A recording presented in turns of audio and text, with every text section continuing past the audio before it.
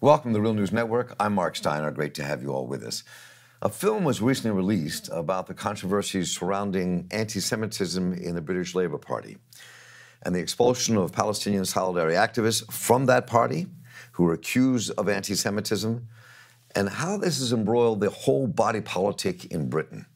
The film, called WitchHunt, was directed by our guest, Jon Pullman, and is supported by the organization Jewish Voice for Labor.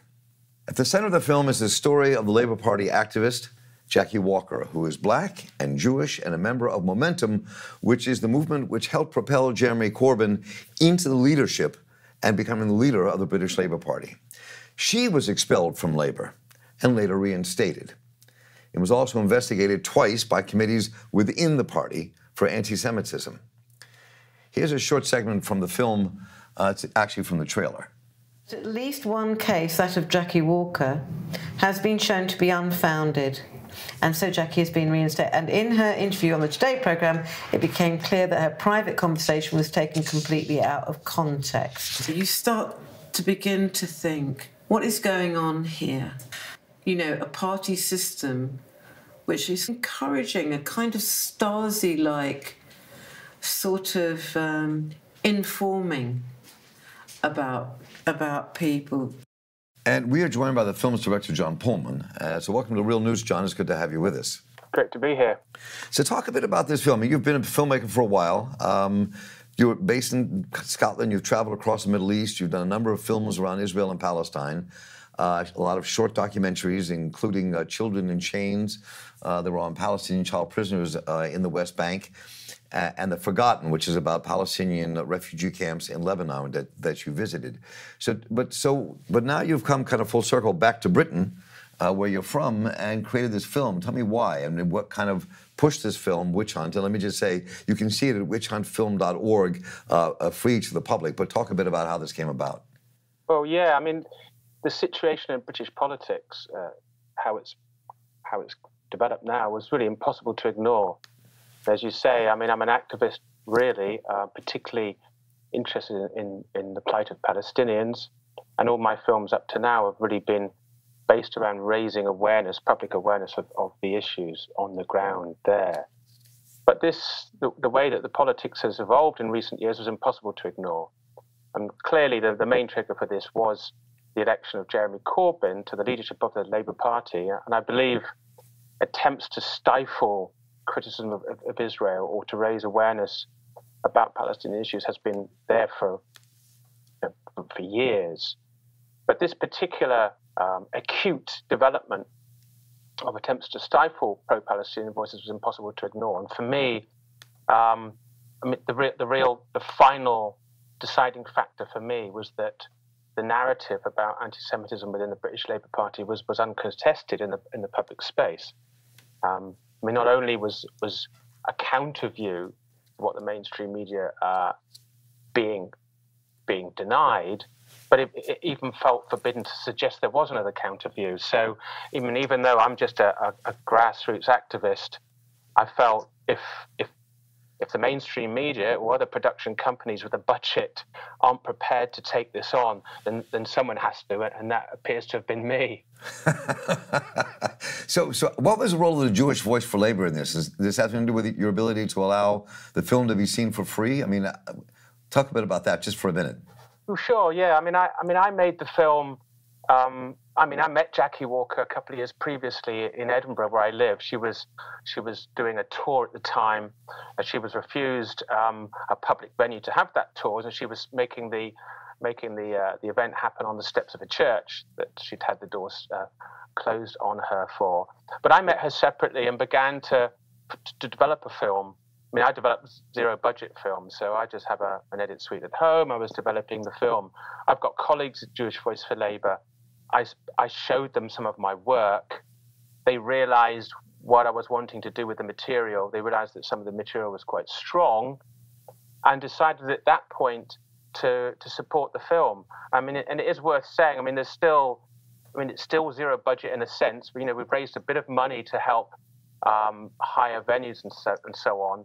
But it's really been the moral support and the additional hands on deck for publicity and so on, which has really made all the difference. I mean, without Jewish Voice for Labour, there's no way the film would be gaining the impetus it is now.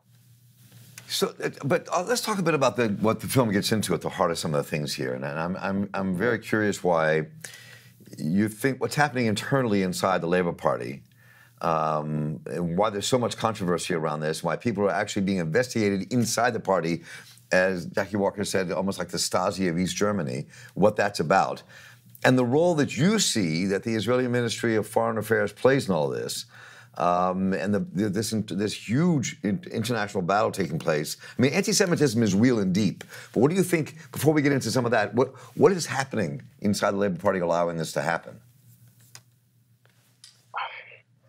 Well, I think, you have converging interests here, don't you? I mean, certainly there have been coordinated efforts by the Israeli government and its embassy here and various supporting groups to undermine activism around the issue for years.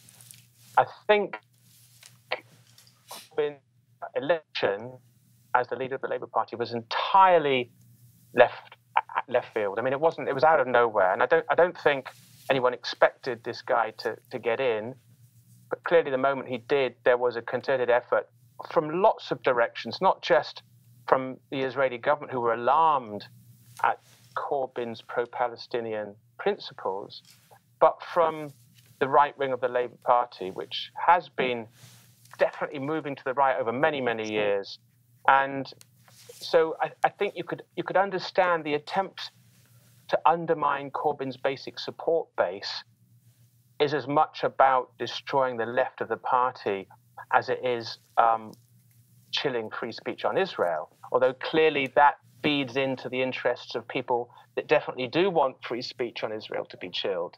So, you have a convergence of interests here, and I think the very particular nexus of that is what has given rise to this really quite spectacular witch hunt, really, within the British Labour Party. I mean, it's become very dirty indeed. So let's talk about some of the contradictions here with this. And I'm going to play a short clip here for you. That I think Stephen Mack is his name. This was Stephen Marks. Yeah. Mark, excuse me, pardon me. And his very humorous take on the Labour Party with the Miliband brothers, both Jews, fighting for the leadership of the party, and what anti-Semitism is. Let's take a quick look at this. Just over 2 years ago, we had a leader of the Labour Party who was a Jew, who was elected in a straight fight with another Jew who was his own brother. If the Labour Party is so full of anti-Semites that they couldn't find one pure-blooded Aryan to stand against this, they must be the most incompetent anti-Semites in the history of the Jewish people, and if only all anti-Semites in history had been that incompetent, the history of the Jews would have been a lot happier. So now that we've seen that, I mean, I said if this was humorous, and I kind of enjoyed that little clip, and he's been a very funny man, but at the heart of this is something very serious, because this is where the contradictions, what it seems like people in your film are trying to do, are really, especially the Jewish members of the Labour Party, are wrestle with these contradictions, which is no easy trick. I think it's important. I mean, one of the important aspects of the film is to demonstrate to people that voices against the criticisms of Corbyn, voices in support of Corbyn, voices who criticize Israel are not all coming from one direction, that there's a very legitimate Jewish voice that rejects the attacks on Corbyn and rejects the attacks on pro-Palestinian supporters. I mean, most of my work takes me into cooperation with incredibly determined and principled British Jewish activists. And I think the important thing for people to understand is that there clearly is an uptick in anti-Semitism in the Western world at the moment. A lot of right-wing governments are beginning to emerge, quite worryingly so. And there are far-right groups that are becoming stronger and more confident. And some of the age-old prejudices against Jewish people are beginning to re-emerge. And I would certainly think it's important to acknowledge that as anti-Semitism emerges again, there will be pockets of people who consider themselves to be on the left of politics to have those views. What we have to call out is the attempt to paint the left in general and the British Labour Party in particular as being full of these sorts of people. This is where we have to be clear. And just very quickly, there's another quick clip where I want to play that has to do with a British woman who is a member of the, I'm sorry, a Jewish woman who's a member of the Labour Party. Her last name is Levain. And then this interesting interchange between the Chief Rabbi Sachs and another Jewish activist. And let's take a quick look. This all takes place in an atmosphere of a shift to the right in this country and across Europe. Jeremy Corbyn is a threat. So people from the Blairite to the far right, they've been very happy to use this weapon of anti-Semitism to attack the left. So for me, this was important because she clearly points out that part of this is the contradiction of the rise of the right, but it's being used to slam the left, which I find interesting. And then there's this continuing battle over what Zionism and anti-Semitism mean and the intersection of these two. That's why this becomes such a complex subject, I think, for people to tackle just both viscerally and intellectually. And this is what you're attempting to do here, is to parse this out. Sure. I mean, the film admittedly tries to cover a lot of ground in its 62 minutes. I mean, I think it's important that the whole picture is at least pulled together, that people can see the connections between different things. And this can discredit Corbyn supporters and to undermine pro-Palestinian voices has been part of, or at least part of the things playing into that or feeding into that are attempts to redefine what anti-Semitism is. And the new definition that's certainly gaining ground in Britain and other countries in Europe seeks to conflate anti-Semitism with anti-Zionism. This is something the film tries to demonstrate, to say that people who are against Zionism, which is an ideology, effectively, is anti-Semitic, is clearly wrong. But the film also tries to point out to explore what Zionism is. I mean, I think an awful lot of people out in the broader world are really confused by all these things. And Zionism is an ideology. It's the ideology that was behind the creation of the State of Israel in 1948. And I mean, it's a political system. It's a base of beliefs. And I think that once we get to a point where people are not allowed to have open discussions about this ideology and where it's led, then we've got very serious threats and problems as regards to free speech. And finally, I just wanted a very quick comment here. The film, as I understand, was banned from being screened in the British Parliament. A, is that true? And B, had there been other ramifications?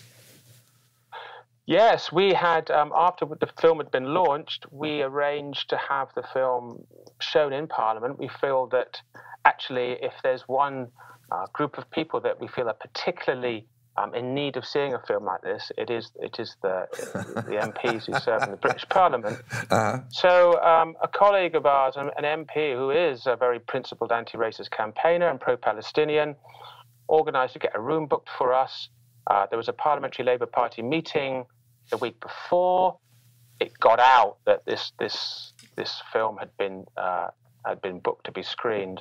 And I saw the threads. I mean, I subsequently saw the line of communications that went from a particular MP to the deputy leader, from the deputy leader to the general secretary, and then general secretary phoned this MP and says, "You're just going to have to pull this film."